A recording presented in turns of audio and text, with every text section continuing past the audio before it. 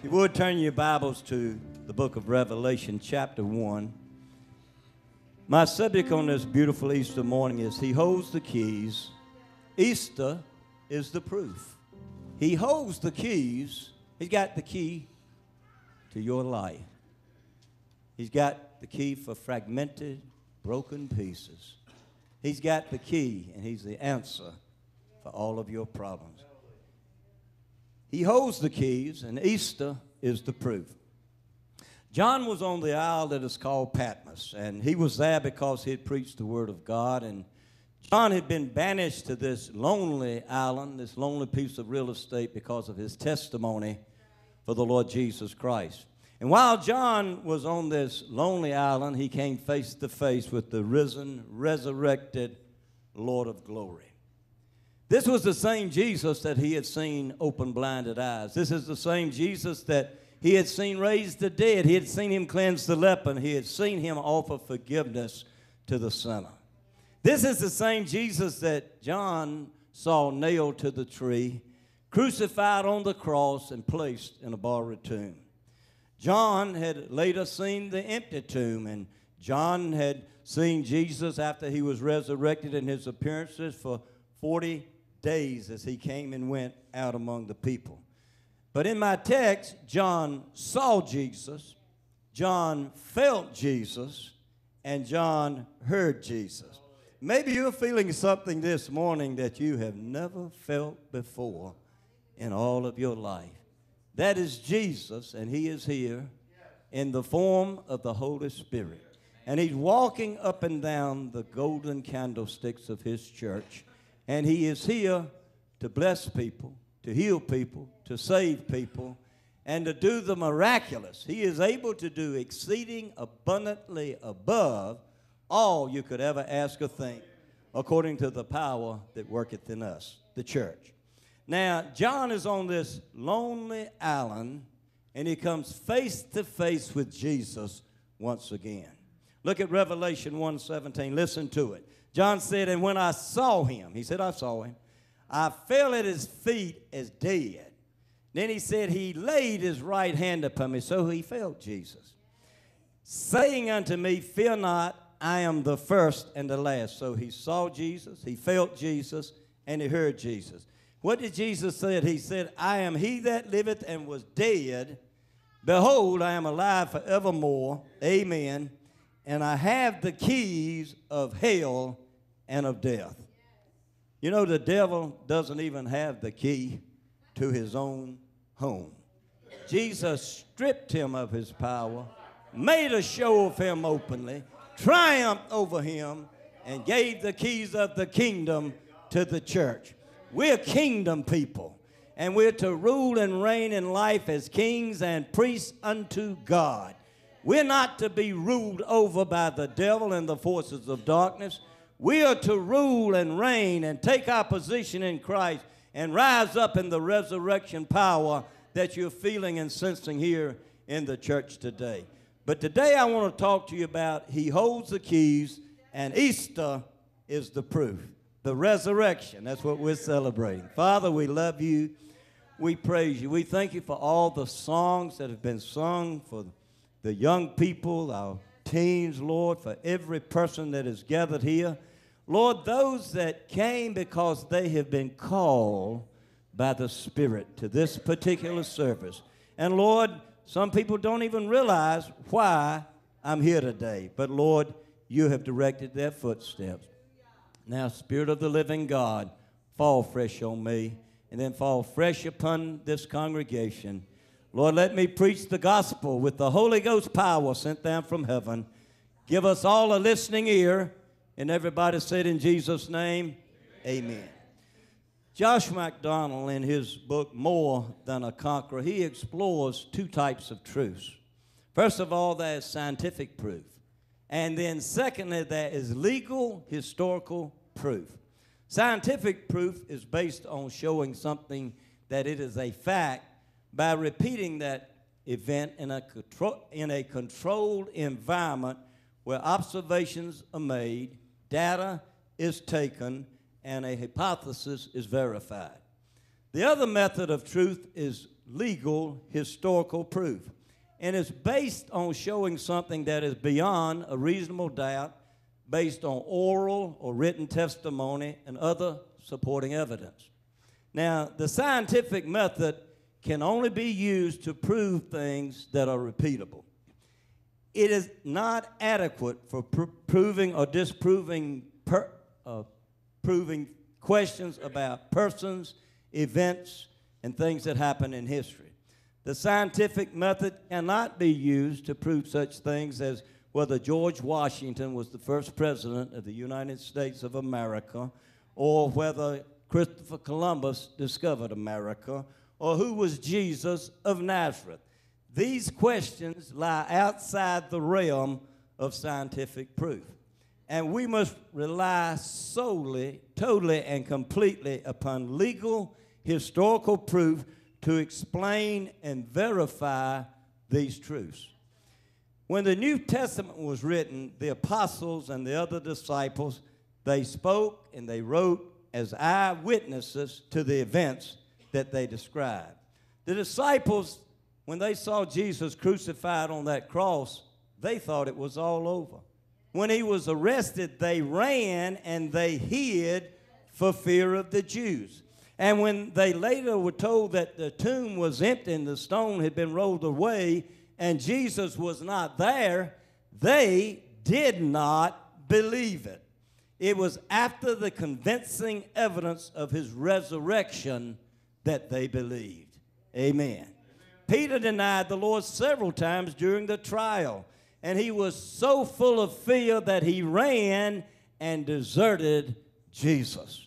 But something happened to Peter on the day of Pentecost, and on the day of Pentecost, Peter showed up in Jerusalem preaching boldly under the threats of death that Jesus was the Christ and that Jesus had been crucified and resurrected. Peter witnessed his Lord's resurrection, and he believed to the extent that he was willing to die and give his life for his testimony and his belief. Now, while Jesus was growing up, his earthly brother there, James, the brother of Jesus, he did not believe that Jesus was the Son of God. James must have felt humiliated. Think about it. His brother made such claims as, I am the way, I am the truth, I am the life. No man comes to the Father but by me. Or Jesus made this claim, said, I am the vine and you are the branches. Except you abide in me and I abide in you, you can bear no fruit at all. Or take this one. He said, I am the resurrection and the life. He that believeth in me, though he were dead, yet shall he live. But something happened to James. Something happened that made him believe. Because after Jesus was crucified and buried and resurrected, James became a preacher of the gospel. Think about these people, eyewitnesses that were willing to give their lives to preach the glorious, everlasting gospel of the Lord Jesus Christ. And then there was Saul. Saul was the man who was out killing Christians. He had papers under his arm, but something happened to him and he became the great apostle Paul. He was violently opposed to the Christian faith because of the importance that he attached to the law as the way of salvation. He said, you got to do this and you got to do that, and you can't do this and you can't do that. But he had a glorious Damascus Road experience where he met Jesus Christ. Hallelujah. He had papers, thinking he was out with papers under his arms arresting Christians. But he had that experience where he saw Jesus and he heard him. And he said, who is it, Lord? He was knocked to the ground. He knew who it was. Jesus told him, said, it's hard for you to kick against the pricks. It's hard for you to go against what I'm doing, Paul. And he talks to him, and Paul becomes a great preacher of the gospel of the Lord Jesus Christ. His life was changed forever. And instead of Paul the persecutor, he became Paul the preacher. Amen. Hallelujah. And he preached this gospel wherever he went. Amen.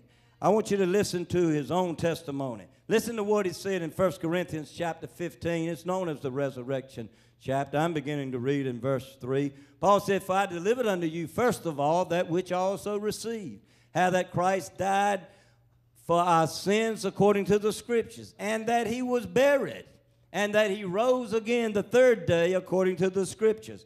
He was seen of Cephas," or Peter, "then of the 12. And after that he was seen of 500 brethren at once, and the greater part remain unto this day, but some of them, they've fallen asleep. They've already died." Amen. And last of all, Paul said, "He was seen of me also as one that was born out of due time." See, the resurrection is no myth. The Easter bunny is a myth. But the resurrection is a legal, historical, documented fact. Jesus Christ died, he was buried, and he rose again the third day according to the Scriptures. Now think about it. If there is no resurrection, then we are wasting our time by being here today. If there is no resurrection, then I am wasting my time by preaching. If there is no resurrection, you are wasting your time by listening to me today, and we all ought to be doing something else. If there is no resurrection, our preaching is vain, it is futile, it is worthless, it is of no profit if Jesus Christ is still in the grave. But I've got good news. Jesus Christ is alive. It is a historical, documented, legal fact, and he lives, and because he lives, we also shall live. Glory to God. Now, I told this story several years ago about Harry Houdini. If you remember Harry Houdini, it marks your age. Amen. So, young people, I want to tell you who Harry Houdini was. Amen. His claim to fame was he was a magician, and he specialized in spectacular escapes. They said that old Harry had the flexibility of an eel. Like a cat, he was said to have had 9 lives. They did all types of things to confine old Harry. They sealed him in a coffin. He escaped. They riveted him into a boiler. He escaped. They sewed him up in a canvas bag, and he escaped. They locked him in a milk can, and he escaped. They sealed him in a beer barrel, and he escaped. They put him in a maximum security prison, and old Harry, he got out. But then on October 1926, old man Death laid his hand upon Harry Houdini, put him in a grave, and he has yet to escape. As a matter of fact, he told his wife, "Is there any way that I can find out? I will do it, and I will come to you. And if there's any way out, I will contact you on the anniversary of my death." For 10 years, she kept a light burning over Harry's portrait. At the end of 10 years, she turned the light out. Death had Harry, and Harry could not escape. Harry Houdini died. He was buried. He is still in the grave. It is a legal, historical, documented fact. Death also laid his hand on the Lord Jesus Christ.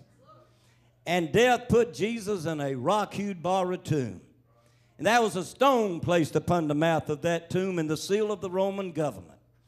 The demons and the devil himself thought they had Jesus defeated.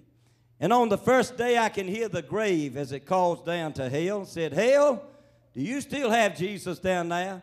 Hell answered, says, "Yes, we've got him down here. We've got him locked up so tight, there is no way he could ever escape." And on the second day, the grave called down to hell, said, "Hell, do you still have Jesus down there?" And hell called back and said, "Don't worry, don't sweat it. We've got him. He's locked up. There is no way he could ever get out." But on the third day, early in the morning, Jesus stirred himself, and the Holy Ghost stormed the gates of hell. He walked over to where Jesus was held, in the throes of death. He breathed into him the eternal spirit, and up from the grave he arose. Hallelujah. Glory to God. Death laid his hands on Harry Houdini, and Harry, he could not escape. Death laid his hands on the Lord Jesus Christ, and it was impossible for death to hold him. When God's eternal time clock reached its precise moment, he came out of that prison of death. Up from the grave he arose, the mighty conqueror of his foes. He arose from the dead and the dark domain, and he lives forever with his saints to reign. He arose, hallelujah, Christ arose. Another man wrote a song recently and said, he lives, Christ Jesus lives today. He walks with me, he talks with me along life's narrow way. He lives, salvation to impart. You ask me how I know he lives. He lives within my heart. Stand it, let's sing it.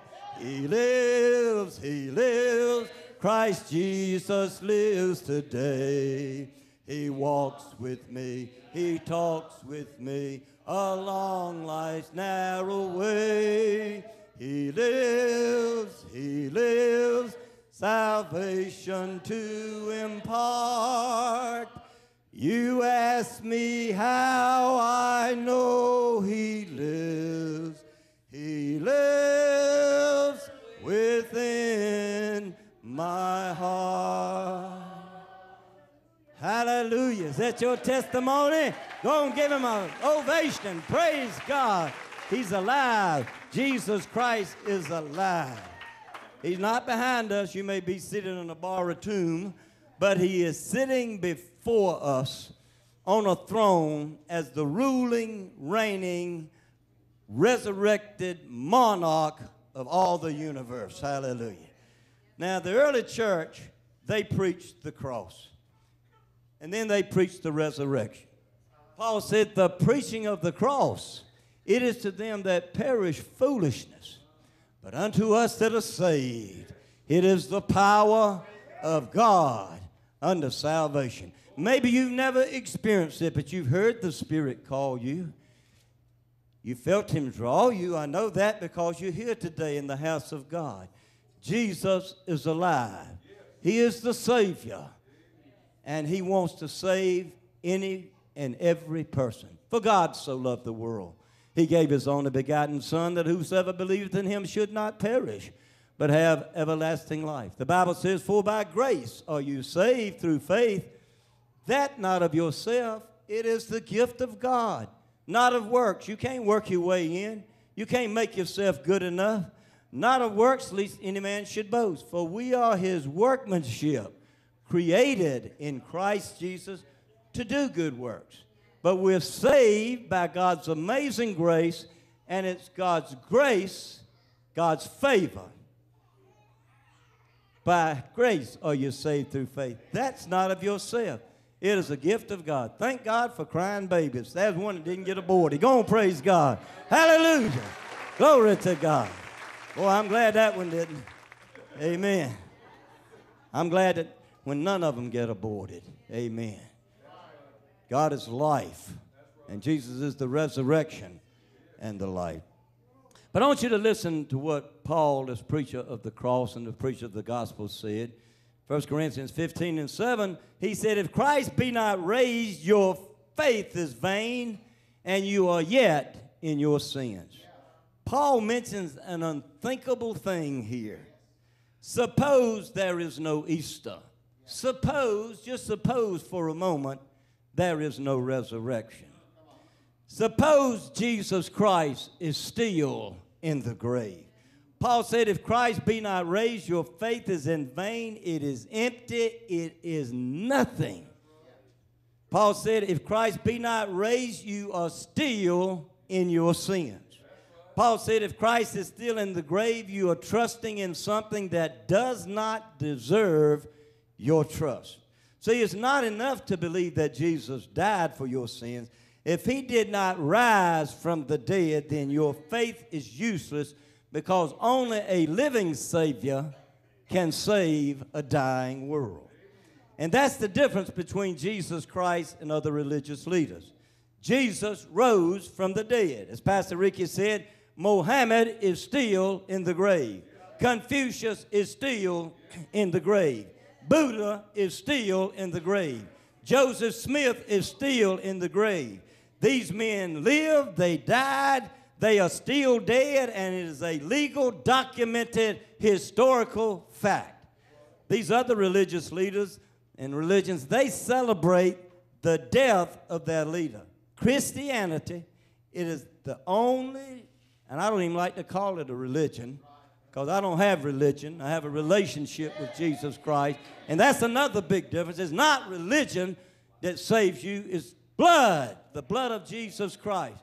Because my blood was contaminated. I was contaminated with sin. My life was a wreck. I'd had some hard blows. But let me tell you something. When that nail-scarred hand touched me, I came out of darkness into the marvelous light, and glory to God. I've been so happy ever since then. I've had my battles. I've had my share. I've been shot at. I've been cut at. I've been cut on. I've been lied on. If you can think about it, it's happened to me. But I stand here today full of joy, full of peace, full of the righteousness of God, because Jesus Christ imputed it to me. He saved my lost, dying soul. Praise God. Gave me joy unspeakable that's full of glory. Hallelujah to the Lamb. I feel a shout coming on. I can shout and I can dance. Praise God, because he's alive. And guess what? He's living inside of me. He's living inside of you. Christ in you, the hope of glory. Go on and praise him. Hallelujah. Aren't you glad to be saved today? Glory. Glory, glory. Jesus is alive. He died. He rose again. And he holds the keys. And Easter is the proof. Now, the Bible talks to us about how you can be saved. And when you look at an audience this size, there are people here that are not saved. There are people here that you have never fully surrendered. You might have gone to church and said a few words, but no man can come to the Father unless the Spirit of God draws him. That's why you need to be where the Spirit of God is moving. See, this is a living, powerful, penetrating word.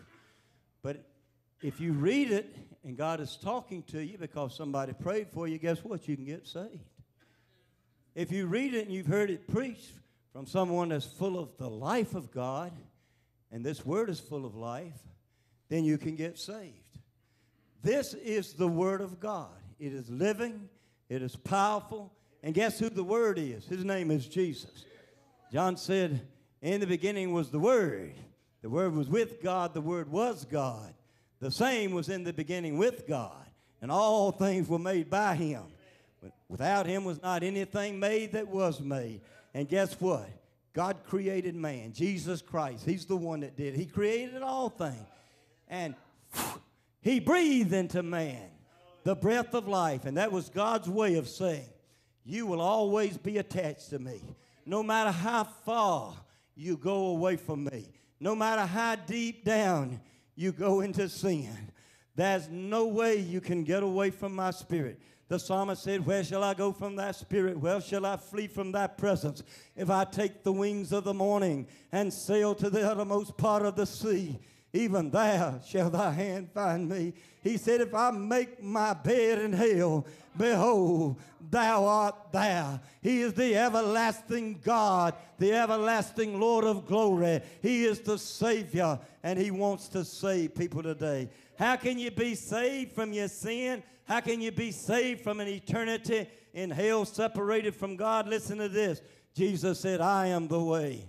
I am the truth. I am the life. No man comes to the Father but by me. Peter preached and said, neither is our salvation in none other name given among men under heaven, whereby you must be saved, except for the name of Jesus. Paul preached and said, if thou shalt confess with thy mouth the Lord Jesus Christ, shall believe in thy heart that God raised him from the dead, thou shalt be saved. For with the heart man believeth unto righteousness, and with the mouth confession is made unto salvation. You got to believe not in your head, but you got to be pricked in your heart by the Holy Ghost. And you got to hear him call and say, come unto me, all you that labor and are heavy laden, and I will give you rest. Take my yoke upon you. Learn of me, for my yoke is easy and my burden is light. Oh, life can deal you some tough things, some hard blows, and life has its share of troubles. And the Bible says, man that is born of woman is few of days and full of troubles. But I found out the one who can answer all the troubles of life. His name is Jesus. He loves you, and he gave his life on the cross for you. And today he rules and he reigns, and he wants to reign in your heart. And only a living Savior can save a dying world. If there is no empty tomb, then sin is sovereign. Think about that. And we've all sinned. We've all sinned and come short of the glory of God. Paul said, if Christ be not raised, your faith is vain, and you are yet in your sins. What does that mean? That means that if Jesus Christ is still in the grave, that God did not accept his death as payment for our sins. The only positive proof that your sins were paid for by Jesus Christ is the fact that God raised him from the dead. Hallelujah. And if Christ be not raised, we're all still in our sins. Without the resurrection of Jesus Christ, I wouldn't give you a half a hallelujah for the hope of glory. That he died for you is not important unless Jesus Christ rose from the dead. No resurrection, no Savior. No Savior, no forgiveness. No forgiveness, no justification. No justification, no cleansing. No cleansing, no hope. And we are all still in our sin. If the penalty of sin is still upon you, you are destined for an eternity. Oh God. It makes me ache to say it. If the penalty of sin is still upon you, you are destined for an eternity in the flames of hell. If Jesus Christ is still in the grave, then death has dominion. If Christ be not raised, think about it. Then your family members who died trusting Jesus Christ, they have all perished. Your granddaddy, your grandmother, your father, your mother, your loved ones, they're dead and gone if Christ be not raised. If Christ be not raised, think about it. You will never see your loved ones again.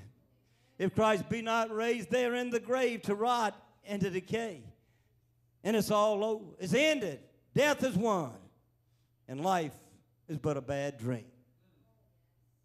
Shakespeare penned the words, out, out, brief candle. Life is but a walking shadow, a poor player that struts and frets his hour upon the stage, and then it is heard no more. It is a tale told by an idiot. There's no resurrection. There is no life beyond the grave. Thank God. I'm not an idiot. I'm not. I can read. I grew up in the church. Mother and Daddy prayed for me. When I was in combat, I wasn't a Christian. But Mother and Daddy were on praying terms. That was a church. Woo! And the church was praying for me. And God was merciful, and God was gracious, and God spared my life. God is a good God. Hallelujah. Am I supposed to believe that death is a monster that has dominion? No, I cannot believe that. Winter is always followed by the springtime. The very seasons of the year, they tell me there is a resurrection. And listen to this. Paul said, but now is Christ risen from the dead and become the first fruits of them that slept. And because Jesus is alive, sin has been subdued and death has been defeated. See, Jesus has taken the sting out of sin. He has taken the gloom out of the grave. He has given us a hope that is steadfast and sure. You know, I never was a gambler. I wanted something that was sure. I can remember getting paid on payday when I was in the Marine Corps. And they'd break out the cards, and these guys, they'd just be playing, and pretty soon before the sun went down, they were broke. I wouldn't gamble with them. I wanted something sure. And they'd come to me, can I borrow $20? Where's your money? I gambled. I lost it. Don't gamble when it comes to your soul. I can tell you something today that is steadfast and sure.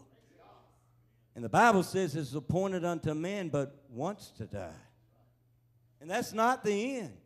Jesus died. He was buried. But death couldn't hold him. On the third day, woo! Early in the morning, he rose. Glory to God. Victorious. Ain't no grave gonna hold his body down. Ain't no grave gonna hold his body down. I'm gonna come up too. And everybody that has this hope in them, they're coming up out of that grave. Why? Because we got resurrection power, and we got it now. Glory to God. We have what Jesus paid for. Thank God I don't have to wait for the sweet by and by. I'm looking forward to heaven. I'm looking forward to seeing my mother and my brother and my daddy and little Bubba that live with us. I've got some friends that have gone on. Some of you, I know your mind is going to grandmother, what a wonderful Christian she was. She can't get saved for you. She cannot. My daddy couldn't get saved for me. My mother couldn't get saved for me, but they prayed for me. Oh, I'm so glad they did.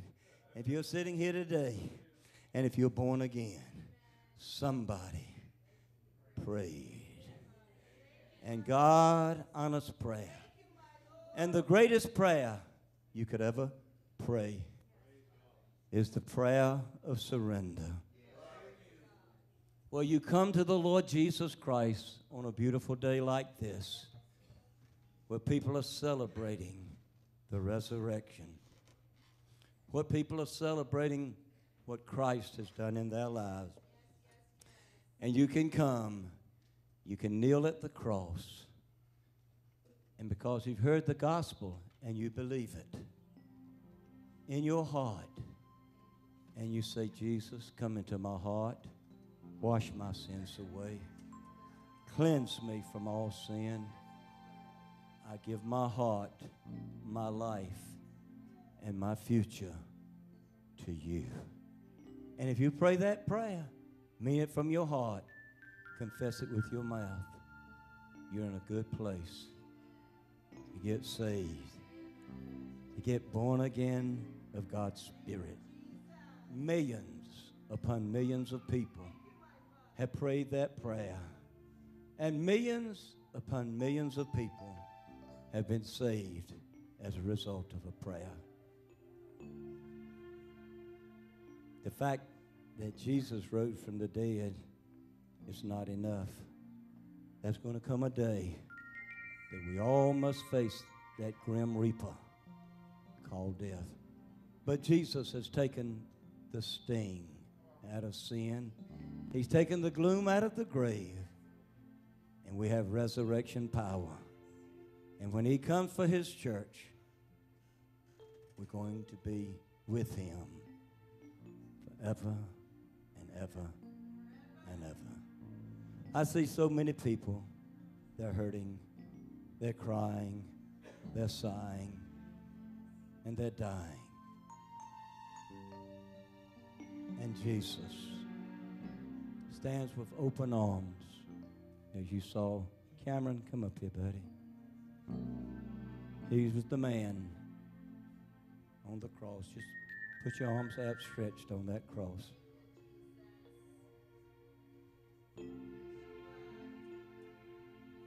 Those are arms open wide. And that's God's way of saying, I accept you. Yes. Just the way you are. With all your brokenness. With all that life has done to you. I accept you. Come unto me. And you can find life everlasting in the more abundant life here on earth. Let us stand. Thank you, buddy.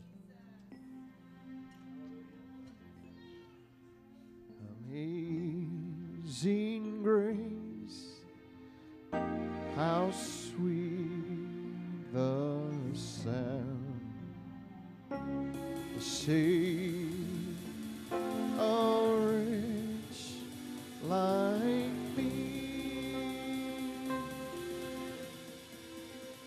I once was lost, but now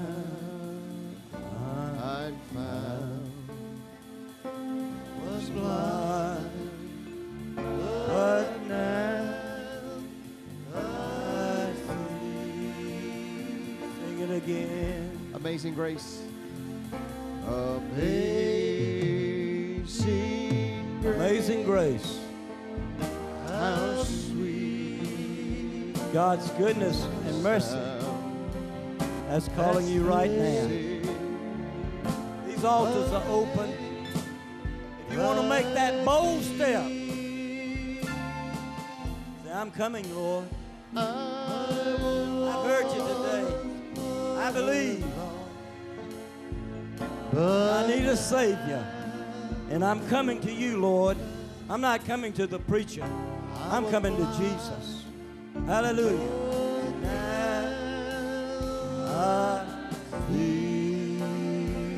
Amazing grace again. Amazing grace. Oh, amazing. How sweet the sound that saved. Oh, it saved a wretch. Oh, just like me. Like me. I once was. I once was lost, but now I was blind, but now I see. Hallelujah. My first call is for souls. People to be born again. But I want my prayer team to come, our prayer team here at Westmoreland. I want you to come and line up. There are some people here that have physical need, family need, and I've got some fresh oil.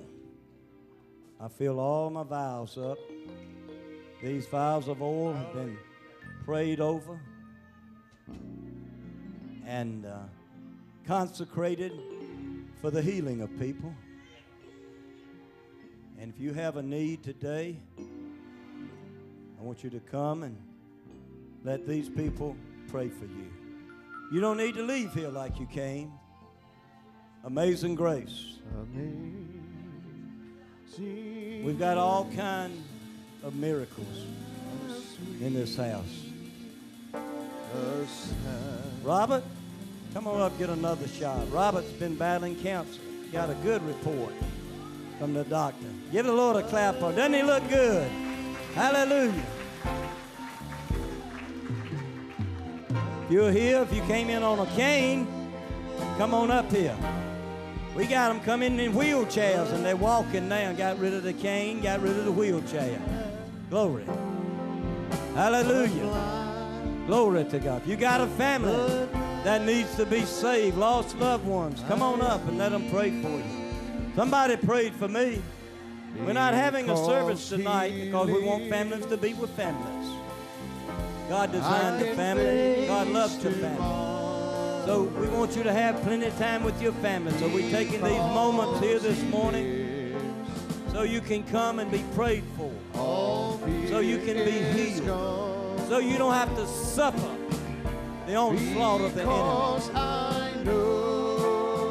God anointed Jesus of Nazareth with the Holy Ghost and with power. He went about doing good, healing all that were oppressed of the devil, for God was with him.